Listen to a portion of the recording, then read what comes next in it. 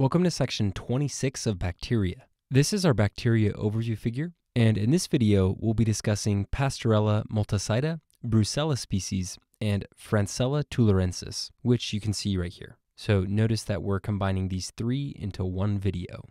To begin the story, notice that Batman is coming out of his Batmobile on a dirt bike. Even though he has his mask on, we all know that his real name is Bruce Wayne. Bruce sounds kind of like Brucella, which should help you remember that this part of the image is about Brucella.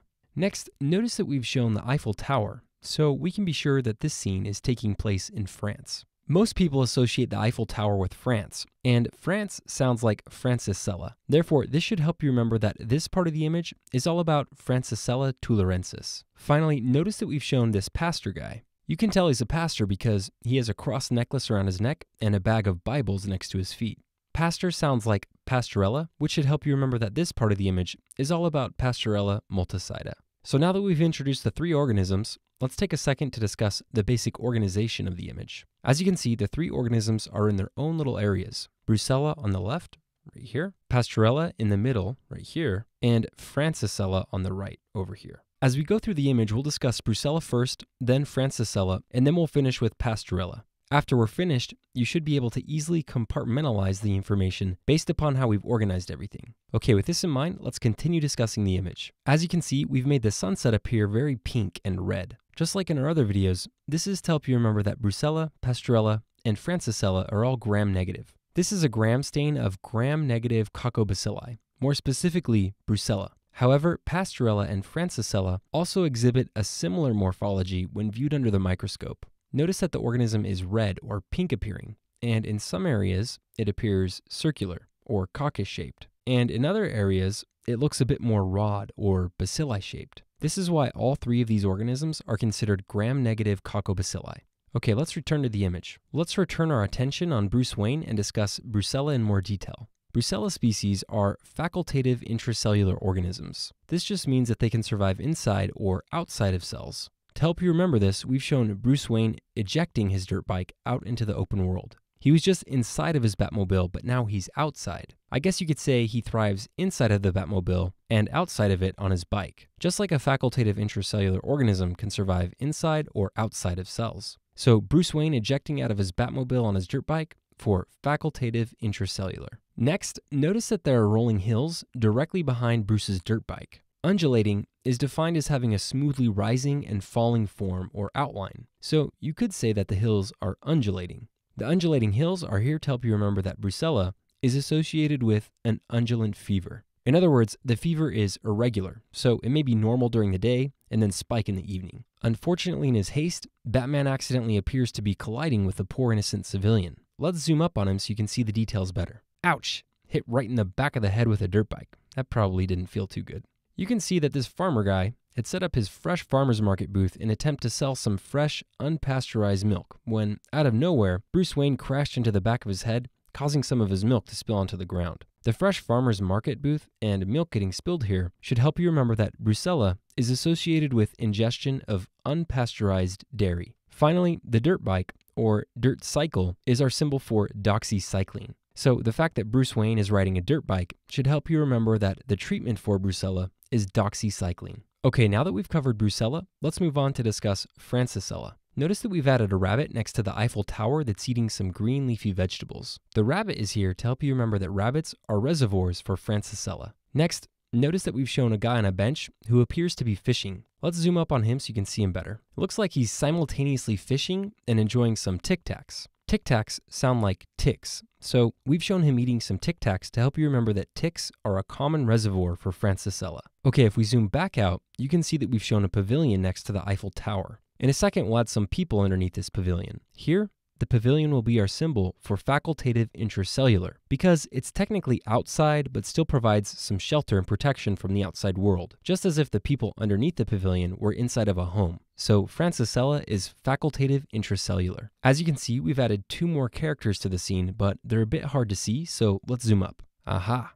It's the Joker himself, and he appears to be holding a granny hostage. No wonder Bruce Wayne came flying out of his Batmobile in a hurry. He's trying to stop this psycho villain from hurting the granny. As you can see, the Joker is cutting this granny's arm which is clearly quite distressing for her. The arm getting cut is here to help you remember that Francisella causes painful skin lesions. It appears to be too much for the granny to handle. Look at her holding up her hand against her forehead. She's stressed out, hot, and likely sweating from all of this anxiety. Her hand up on her head like this should help you remember that Francisella causes a fever. Also recall from our previous videos that a granny is our symbol for granuloma. So the granny right here should help you remember that Francisella is associated with granuloma formation. This is an image of a granuloma. Notice that there is a large circular pattern of walled off debris right here. This is surrounded by white blood cells, including lymphocytes and macrophages. Okay, also notice that there are a bunch of bug silhouettes around the Joker character's face. These are actually flies.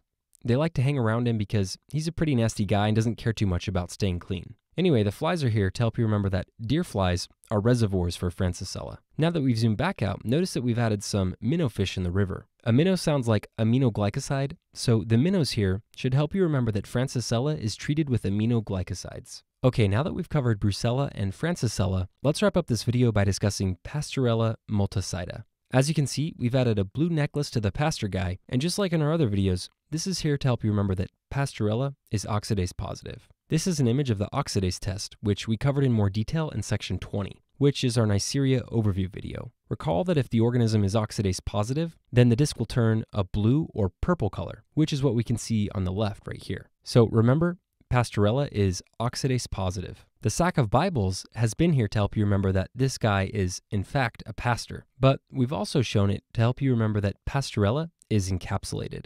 So sac for polysaccharide capsule. Next, notice that we've added a cat sitting right next to the pastor guy. This is his trusty pet who's come along for a stroll next to the Eiffel Tower. Just like in our other images, the cat is in this part of the image to help you remember that Pasteurella is catalase positive. This is a picture demonstrating the catalase test, which we covered in more detail in section 7, which was our video on Listeria monocytogenes. Recall that the bubbles right here indicate that the organism is catalase positive. Now you can see that we've shown a pretty nasty stray dog that is biting the poor pastor's leg. We've included the dog here to help you remember that Pasteurella is transmitted through dog bites. Ouch!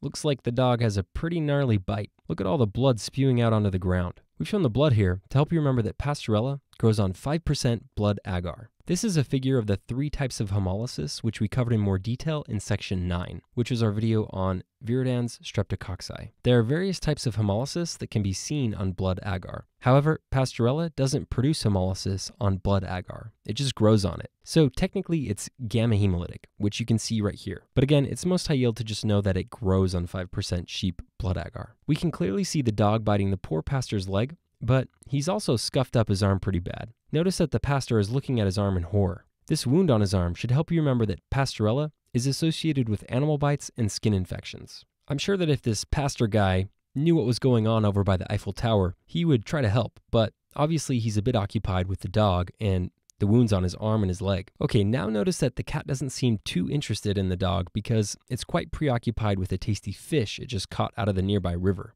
All we can see now are leftover bones and scales. We've used bones and scales in our other images to represent osteomyelitis, so we've included it in this image to help you remember that Pasteurella causes osteomyelitis. Finally, notice that we've shown a girl sitting on the bench who appears to be intensely reading a Bible. She's so focused on reading that she doesn't notice anything around her, not the pastor guy getting bit by the dog or the granny being held by the Joker guy. However, she is kind enough to tip the pastor with a single penny. The penny is here to help you remember that Pasteurella is treated with penicillin. Okay, now that we've covered the image, let's review with a question. A 32-year-old female comes to the office due to a red swollen arm. She recently purchased an extremely hyper dog that bit her on the arm last night as they were playing. Immediately after the injury, she felt fine, so she went to sleep without much concern. However, when she woke up this morning, she noticed the swelling and decided to come to the office. Physical examination is significant for an edematous and erythematous wound on the left arm that is tender to palpation. Cultures of the wound grow gram-negative coccobacilli that are catalase positive. Which of the following is the definitive treatment for the most likely causal organism? A. Gentamicin, B. Doxycycline, C. Gentamicin, or D. Penicillin? Hopefully from the question stem, you notice that a dog bit this patient on her arm. Also, cultures of the wound grow gram-negative coccobacilli that are catalase positive. Together, this should make you think of Pasteurella. And recall that the treatment for Pasteurella is penicillin. So the correct answer is D, penicillin. From the image, recall that the lady tipping the pastor guy with the penny right here is to help you remember that Pasteurella is treated with penicillin. A is incorrect because this is an antibiotic that is typically used to treat infections caused by gram-positive cocci. For example, skin infections caused by Staph aureus. So A is wrong. B is also incorrect. Recall that Brucella can be treated with doxycycline, but this is associated with the consumption of unpasteurized milk. So B is incorrect. C is also incorrect. Gentamicin is an aminoglycoside and can be used to treat Francisella, but Francisella is more commonly associated with exposure to rabbits or deer flies. So C is incorrect. And again, the correct answer is D, penicillin. And with that, we've covered everything you need to know about Pasteurella Multocida, Brucella, and Francisella Tularensis.